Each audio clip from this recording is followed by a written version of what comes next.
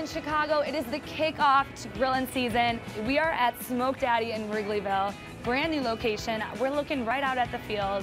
And what better way to get grilling than barbecue? And I'm here with barbecue master Josh. Josh, this food smells so good. Everything's looking amazing. We need some barbecue tips. I'm an amateur behind the grill. I think a common mistake that people make when they're grilling at home is they'll crank their grill up all the way high and throw down the meat, and then they just leave it on high. Right. And one thing I always try to tell people is, hey, crank it up, get the meat on the grill, sear it, and then turn it down a little bit so that you can actually cook the meat at a slower temperature, and it goes back to the whole slow and low that we all love with barbecue. Cooking on low. Tell me about the meats. What about time? How long do I cook different meats? Yeah, another thing that I think is very important is don't look at it as time. Look at it as temperature. Like, for instance, chicken is 165 degrees internal temperature. Once you hit that temperature, you're good. So take it off the grill. That requires a thermometer, so get yourself a thermometer and make sure that you're set up for it that way. I think it's time that we head into the kitchen. I need to put your words to work, right? Yes, absolutely. Let's go take a look.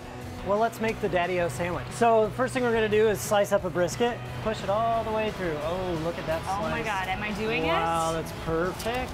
So if I don't have a slicer at home, how can I cut up this brisket? So the way I would do that is with an electric knife, something that's going to go through the meat a little bit easier and also give you nice, perfect cuts all the way down. Now, next step's cheese, right?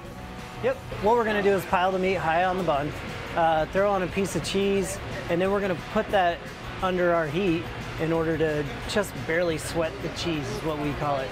Next, we got to drop the onion rings. We're going to take them over to our sandwich.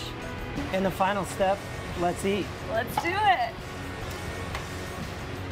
This looks so good. Gotta brace myself.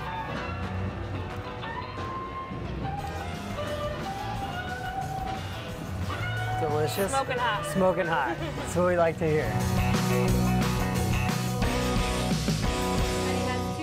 In Chicago on Division in Wicker Park and across the street from Wrigley Field. And it is quite beautiful. You gotta check that one out.